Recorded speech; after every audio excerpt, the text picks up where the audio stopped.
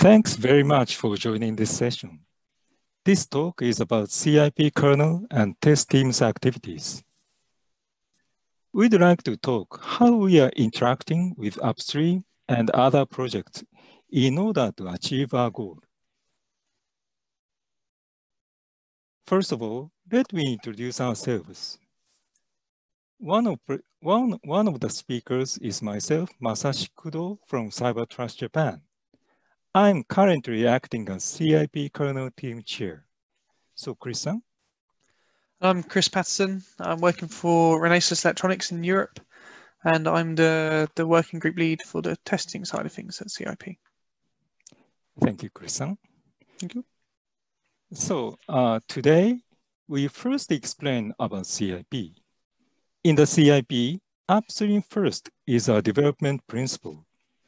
In the next section, I'd like to explain what it means. CIP kernel and test teams follow this principle to work on tasks. In the following sections, we'll share what we are doing and what we have accomplished so far by each team. CIP automated testing is covered by Chris-san. Other sections are covered by Kudo myself. Then let's get started with what is CIP. CIP stands for Civil Infrastructure Platform. It was founded almost 4 years ago under the Linux Foundation. When you hear civil infrastructure, you may imagine heavyweight systems like power plants. That is true, but there are a lot more around us. Even industrial IoT devices can be categorized into civil infrastructure. The way to develop all those systems and devices have been changing. Before 2000, they had been developed with proprietary components. But after starting millennium, software layers were clearly divided into competitive layer and non-competitive layer, and people had focused on proprietary applications in the competitive layer to differentiate functionalities. Recently, the situation has become even more complicated because mobile and cloud technologies have become commodities. Systems and devices now consist of much more components, but the development resources have not been so much changed. Therefore, people are focusing only on the proprietary applications with limited resources. Now, there are millions or trillions of civil infrastructure devices running worldwide.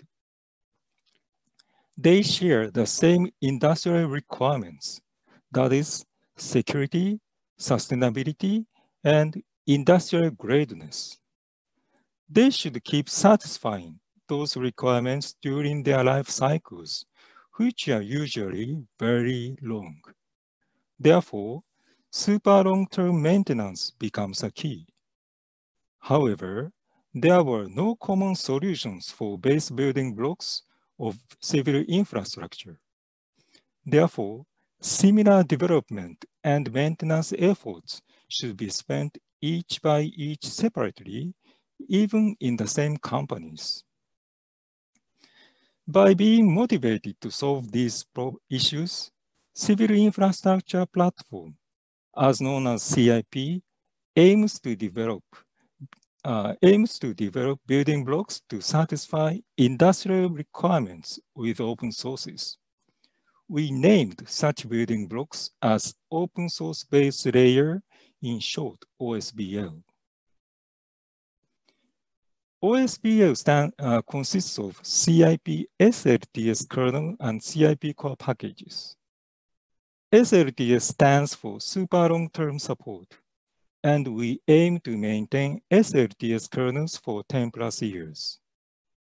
CIP core packages contain only dozens of packages. They are carefully selected and will likewise be maintained for long term. You will notice that more packages, say hundreds of packages, are needed to develop real systems or devices. While CIP provides OSBL as commonly used building blocks, those additional packages should be added by users or provided by Linux distributors. CIP governance structure is explained in this slide. The governing board is organized with Platinum members. It decides CIP directions overall. More specifically, whom CIP should collaborate with, what CIP should invest, how budget should be allocated, and so on. All the technical issues or directions are discussed at the Technical Steering Committee, TSC. All the member companies can join TSC meetings. The meetings are usually held once every 2 weeks with web conference systems. Under the Technical Steering Committee, the 6 activities are proceeded as teams or working groups. We formed the CIP kernel team to work on SLTS kernel as well as real-time Linux. The testing team was formed to work on automated testing. In addition, there are 3 other activities, that is, CIP core team, security working group, and software update working group. The CIP core team is working on CIP core packages. The security working group is working on IEC 62443 conformance with CIP. For your note, IEC 62443 is a security standard for industrial automation and control systems. The software update working group is initiating a prototype of software update for CIP. Currently, there are 8 member companies in CIP. They are actively working on those activities. Our annual membership fees are pooled as budget and used to support maintainers and developers in CIP. The budget is also used to invest projects other than CIP. One of the member companies reported that up to 70% effort reduction can be achieved by applying CIP to entire organizations in the company. It is because activities like OSS license clearing, vulnerability monitoring, kernel and package maintenance, etc. can be commonized instead of doing each by each. That is how cost saving was achieved. Upstream first is a development principle. I will explain what it means. Here, 2 development models are pictured. The model on the left-hand side is own community model. The project with this model branches its base from upstream and evolves by its own. This model enables the project to ramp up quickly, and in the long run, it will be difficult to incorporate upstream patches into it due to conflicts. The model on the right-hand side is upstream first model. The project allows patch commits only if those patches are already in the upstream. It may take time to introduce a desired patch. The reason is that if the target patch is not in the upstream yet, it should be accepted by the upstream at first. But this model eliminates the risk of conflicts. At the same time, the project can share its outputs with the upstream. As a side note, please take a look at this graph. It displays a gross trend of commit counts for each stable release. As you can see, a few hundred patches are committed to each stable release per month. This trend makes cherry picking quite difficult. Because CIP is aiming at long-term maintenance, upstream first model is a desired approach. As explained so far, The upstream first principle is essential to achieve industrial requirements, especially in terms of long-term maintenance. We collaborate with upstream projects. Before using the outputs, we upstream what we have and don't keep them locally. By rotating upstreaming and using continuously, we are moving toward our goal. Here explains how CIP artifacts can be used by CIP users. CIP refers to source or binary packages in Debian. If you would like to use Debian source packages, you can use Yoctopoki as a build system. CIP core packages contain tens of packages, which may not be sufficient for the development of end products. So users can add necessary packages from Debian by writing recipes. Debian provides LTS maintenance, and even extended LTS can be provided. So super long-term support, including user-run packages, can take advantage of these maintenance frameworks.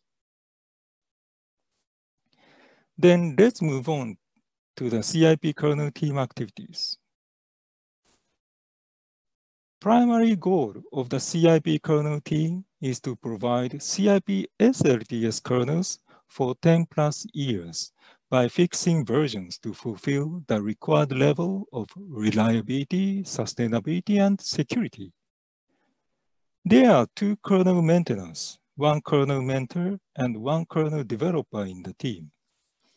While we are highly motivated to work on the project, we don't think we can achieve the goal by ourselves only. We definitely rely on upstream project activities. The question is how to use the upstream outputs and how to work with the upstream projects. So what does upstream first mean for the CIP kernel team? Our upstream is Linux mainline and stable releases. By upstream first principle, only patches which are already in the mainline or stable kernels are allowed to be incorporated into CIP kernel releases. So CIP members proceed to upstream their preferred code. And once the code is incorporated into the mainline or stable kernels, the code is allowed to be backported into CIP kernels. On the other hand, the CIP kernel team takes actions from a different perspective. One of the CIP kernel team's objectives is to maintain CIP kernels safe and sound. For this objective, the team monitors stable releases carefully and contributes to the stable releases where needed. In general, patches are committed to the mainline at first. Then they are backported to each stable kernel. However, by some reason, such backporting might not be done on some specific stable kernels. It may be because such patches are irrelevant to them, or because backporting is not trivial for such stable kernels due to the changes of implementations. The CIP kernel team reviews those patch status. If the team identifies some patches to be backported to some stable kernels, the team contributes to them. We are concerned about security patches as well. We check the status of the security patches by using open source tools. And if some patches are missing in stable releases, the team contributes to such stable releases as well.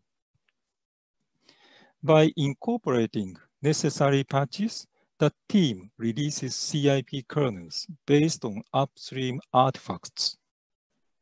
This is the big picture of the kernel team activities.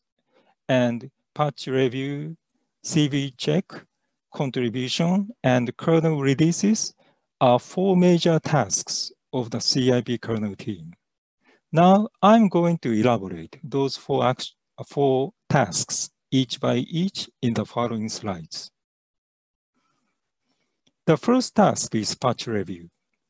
The CIP kernel maintenance review patches, which are included in stable release candidates for 4.4 and 4.19, because CIP kernels are based on those releases.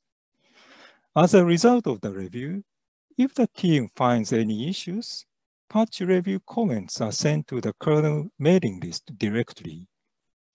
A black window on the right-hand side is an example of such review comments.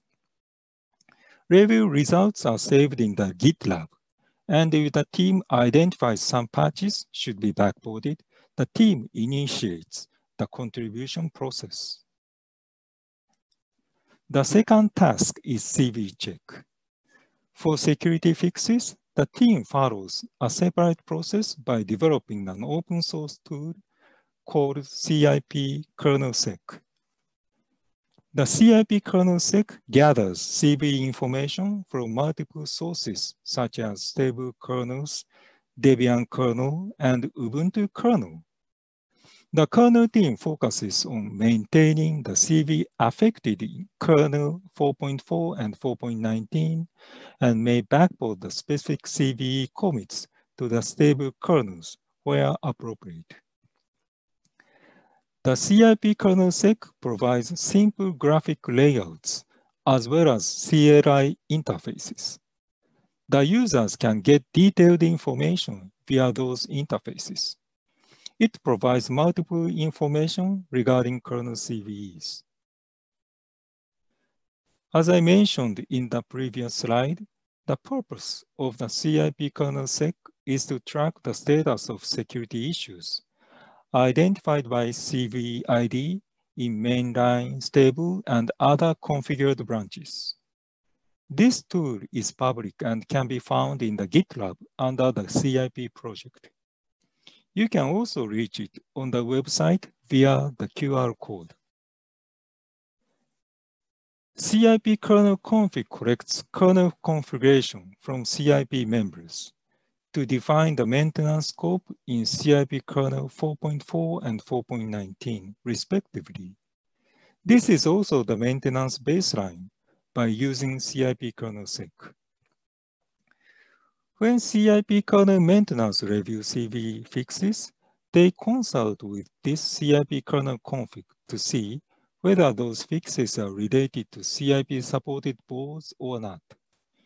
If the fixes are related to the CIP-supported boards, then the team goes ahead to contribute associated fixes to stable kernels.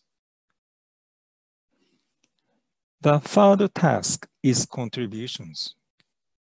There are two objectives for the contributions. The first objective is to fill the gaps. As a result of patch reviews and CV check, we identify missing patches. Some patches are needed for CIP kernels to fulfill industrial-grade requirements. So the team contributes them to Upstream so that CIP kernels can be based on the stable kernels, which include those patches. The second objective is giving back. Because we take advantage of Upstream outputs, we are grateful for Upstream activities. Therefore, CIP kernel team works on contributions of bug fixes and security patches to all stable kernels, not limiting to 4.4 or 4.19. These statistics show the counts of the contributions by CIP kernel team to stable releases. I reported the statistics at ELC North America 2020 in June. Since then, the team keeps contributing to all stable releases, as you can see here. Compared with June timeframe, the team added nearly 100 contributions in total. How we contribute are recorded in commit logs in stable releases, reported by, signed off by, act by, in addition to authors and CCs, Major counts in the total around 1,700. The last but not the least task is CIP kernel release. Again, one of the CIP kernel team's objectives is to maintain CIP kernels safe and sound. Through stable patch review, the team identifies missing patches and contributes them to stable kernels. Also, CIP members want to backport their preferred patches. They send patches to CIP dev mailing list for CIP kernel maintenance review. By incorporating acknowledged patches, the testing team starts testing. After everything goes well, the maintainer in charge tags it as a release candidate. Another maintainer checks and acknowledges it. Then the CIP kernel is released. The announcement of the release is sent out to CIP dev mailing list. So by subscribing the CIP dev, you are notified of the CIP releases. As I mentioned already, CIP SLTS kernels are based on 4.4 and 4.19 stable releases. The first releases of 4.4 and 4.4 RT were done in 2017. We plan to maintain them till 2027 for 10 years. The first releases of 4.19 and 4.19 RT were done in 2019. And likewise, we support them for 10 years until 2029. Currently, 4.4 is released once a month. 4.4 RT is once every 2 months because commit counts for 4.4 are decreasing. 4.19 is twice a month and 4.19 RT is once every 2 months, respectively. So far, we have steadily released kernels thanks to our maintainers by following release frequencies I just explained. I also reported the counts at ELC North America 2020. Compared with the counts in June, the team made 20 additional releases and the year total so far is 46. Toward the end of this year, several releases will be added for sure. Upstreams of current CIP releases are active, and we are taking advantage of their outputs while we are contributing to them, as I explained so far. However, because we intend to maintain CIP SLTS kernels for 10 years, and the upstream lifespans are both 6 years. Therefore, the gap periods should be maintained by CIP. Because maintenance of 4.4 stable release will be finished in January 2022, CIP start to maintain CIP 4.4 by ourselves. The CIP kernel team is discussing how to work on this. We have been relying on upstream developers and other stable contributors for their outputs. CIP cannot rely on this after the end of stable release maintenance, so CIP kernel maintenance would review each other's work. The details are still being discussed, and I hope we can share with you the plan at some event next year. In order for the CIP kernel team to effectively work on these tasks, testing acts a very important role. Chris-san, chair of CIP testing team, will share what the team is doing. So Chris-san, I'm handing over the control to you. Okay, thank you, Kudo-san. So to start with, I'd like to go over the testing goals from this working group. So we're aiming towards having a centralized and distributed testing. So CIP is a global project with developers spread around the world. Not everyone has access to all of the different CIP reference platforms. So we want to host them all in a centralized way so anyone can access them whenever they need them. we aim to support our software over a long period, over 10 years. So if we were to do that testing manually, the effort would be huge and it'd probably bankrupt us.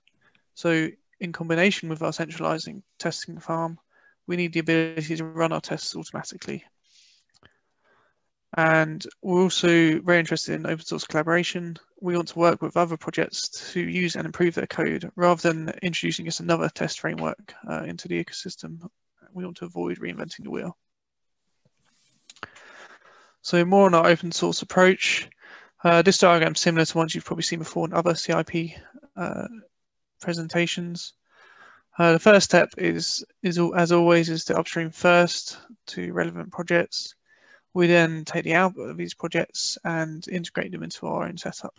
So specifically for testing, we're currently funding kernel CI. As a premium member, we're also helping to manage and steer the direction of the project. We contribute code and upstream and do code reviews on projects like Lava, kernel CI, Linaro's automated test definitions. We then take the output of these projects, such as Lava Docker, which we use it to manage our board farms and run our automated testing. We then use that to test the CIP software, such as the super long-term support kernels and our reference file system. We also use this setup to run testing on the Linux stable release candidates coming out from Greg and Sasha. So overview of our architecture. We split it into 3 different sections. The source code is all stored on GitLab and all publicly available. Our CI builds are done on the Kubernetes cluster, which is running in Amazon. We bring pods up using AWS on-demand instances when we need them. When we don't need them, we kill them to save money. This bringing up and taking down is all managed by our GitLab Cloud CI tool, which again is all published. We use different size VMs depending on what the job is. So for testing, we might only have a very small pod because the pod just sits there waiting for tests to run on our board farm.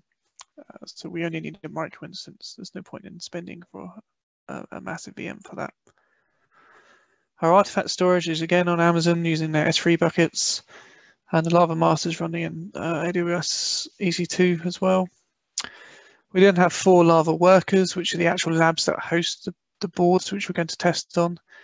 These are dotted around the various member companies. So we have one at Cybertrust in Japan. We have one at Denks in Germany. We have one at Mentor in India, and the 4th one is at Renesas in the UK. So at the moment, we're currently testing through all the CIP kernels.